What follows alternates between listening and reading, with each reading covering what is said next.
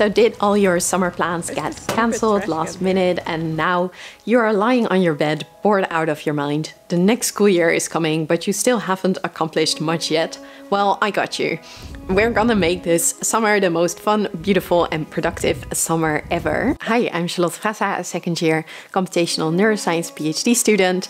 And today I wanna give you 3 topics or 3 ideas, areas that you can use to make your summer a little bit more productive, fun, and or learn, reset yourself. So we're gonna dive straight into it. So the 3 topics I want to talk about today is one for your resume. So how to get certain ideas or topics that you can put on your resume after you finish this summer. The second one is for learning. I myself find curiosity and wisdom 2 of the most important topics, and I think the summer is such a good time to really explore these. And 3 is building habits and a healthier mindset. I think throughout the year it's kind of hard sometimes to focus on healthy habits and or a healthy mindset, and I think the summer is a really good time to reset yourself. So let's get into the first topic. So the first topic I want to talk about is for your resumes. So I want to give you a list of 6 ideas that you can use to upgrade or spice up your resume a little bit. I think the summer, especially if you're a student, is usually around 2 to 3 months, and that's just a really good period to upgrade your resume a little bit. And if you haven't applied for an internship and you're now really regretting that, I still think you can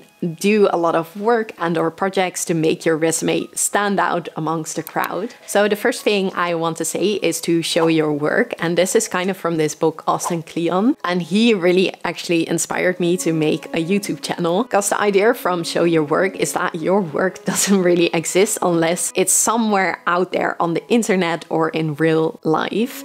And I think a lot of us actually have a lot of skills and or ideas, but we never really put them out there. And even if people are not really watching you or looking at what you're doing, I still think it's good if you have a small hub on the internet to show your work and show what you're actually doing and are passionate about. So the first thing I would recommend to you is to, for example, start a YouTube channel.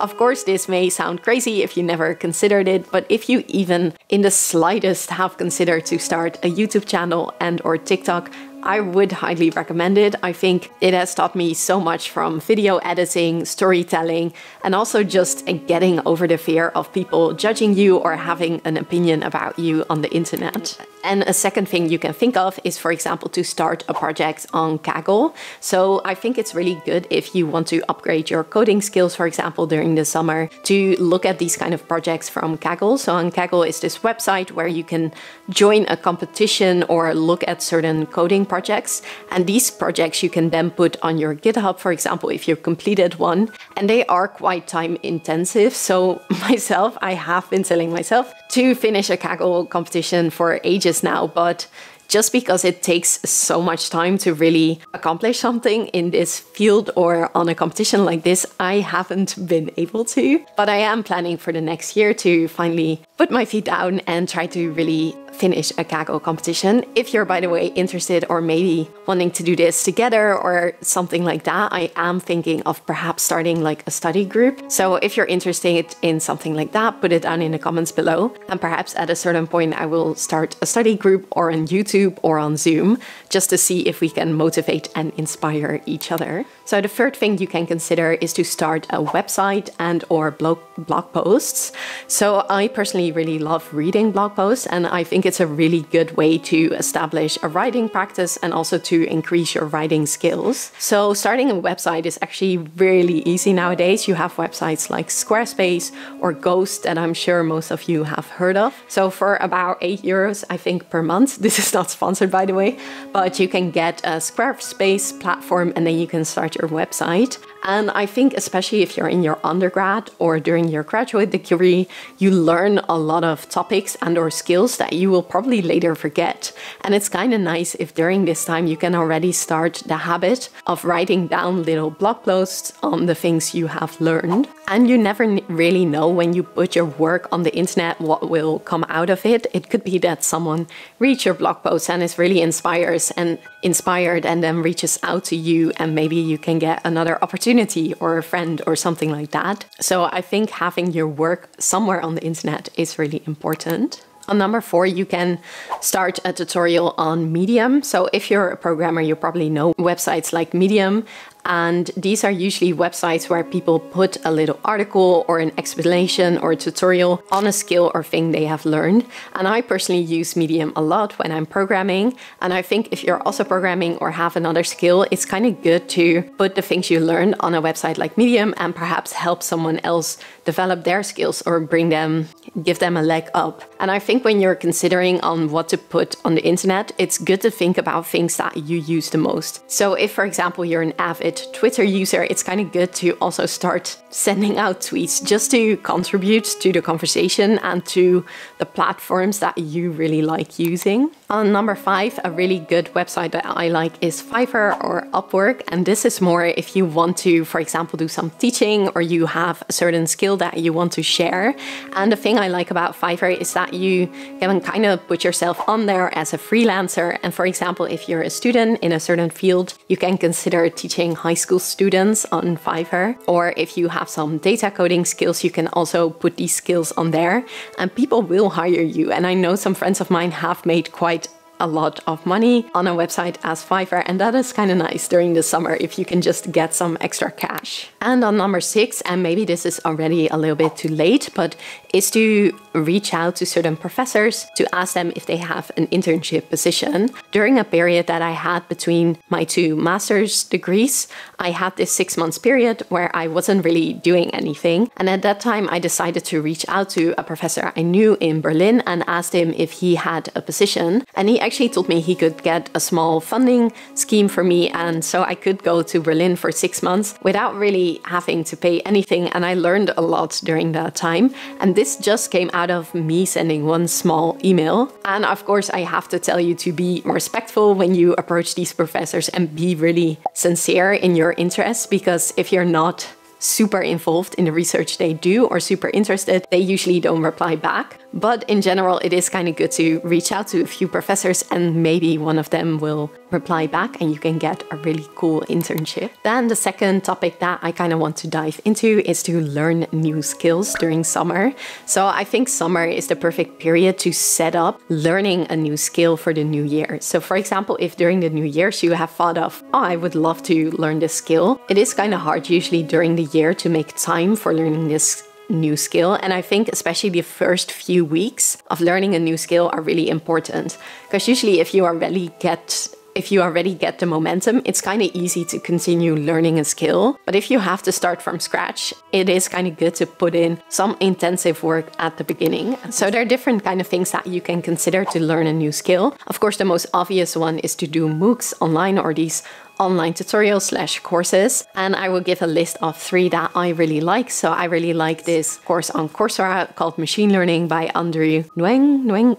I never know how to pronounce his last name, but it's one of the most popular courses on machine learning right now. And he even has provided this machine learning specialization. I will put the link down below. And another course that I've talked about before, but that I really like if you're interested in programming or want to get into it, it's called 100 Days of Code. And it's really teaches you everything about Python and how to set up different coding projects and how to make projects. And the coolest thing I think about it is in the last 10 days of this course, you will learn how to set up your own projects that you can even put on GitHub, for example. And then on that related note, I also really like DataCamp. I've heard from a lot of friends that are a little bit more beginners that DataCamp is a really easy and friendly way to learn coding. I think if you already know a little bit of coding, it's maybe a little bit too easy, but I do think it's good if you're a beginner to get into the coding workflow. Another thing that you can consider during summer is to join a summer school. So for example, I just finished a summer school in Nuremberg.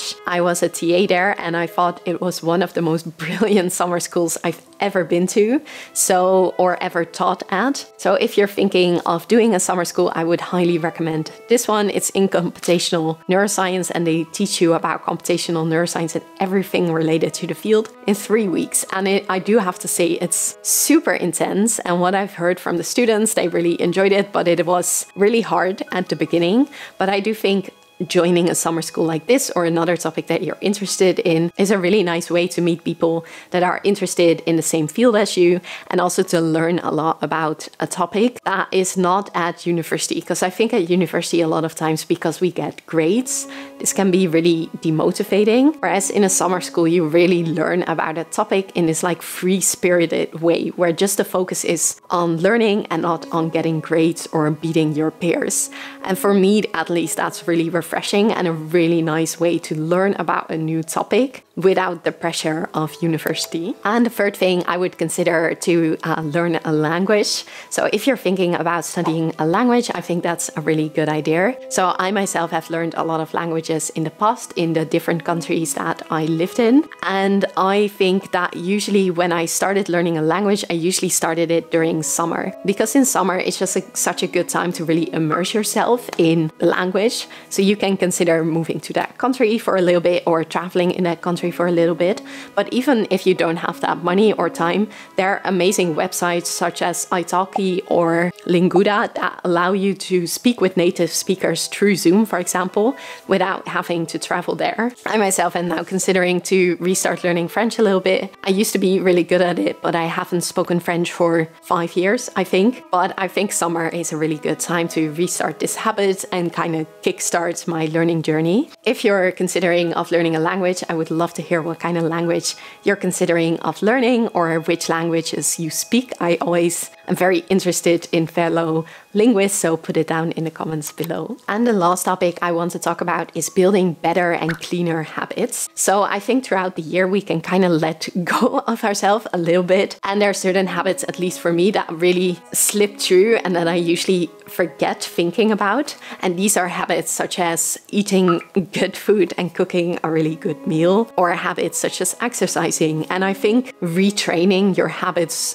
during summer is a really nice period, because you can really consider like, why did I let go of these habits throughout the year? Because you really have the time during summer to kind of focus on certain habits, and if they don't work for you, to kind of consider, why is this habit not working for me, and what do I have to change in my environment or in my psyche to kind of retrain or reintroduce this habit. So for habits that I would consider working on, if that I usually also work on during my summers, are reading books. I love reading books and I read books a lot, but sometimes I do have to say during stressful exam periods or when I have to work a lot, it is a habit that sometimes slips through. And usually when I'm in summer, I really try to rethink my environment such that I can optimize reading books. So for example, I put my Kindle next to my bed again, or buy a few new books that I want to read for the new year. And also I update my Goodreads such that all the books that I want to read are in there, and all the books that I've read throughout the year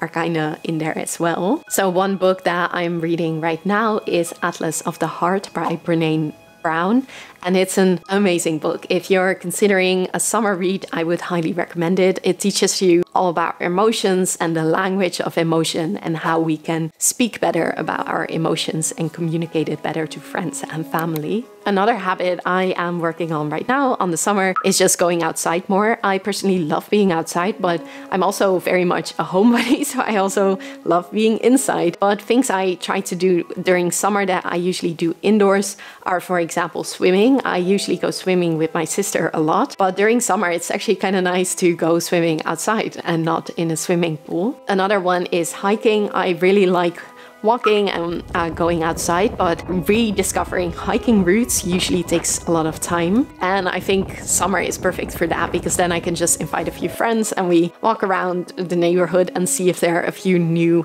areas or routes that we can consider walking on. Another habit that I usually really cultivate during summer are these habits of mindfulness or joy and peace.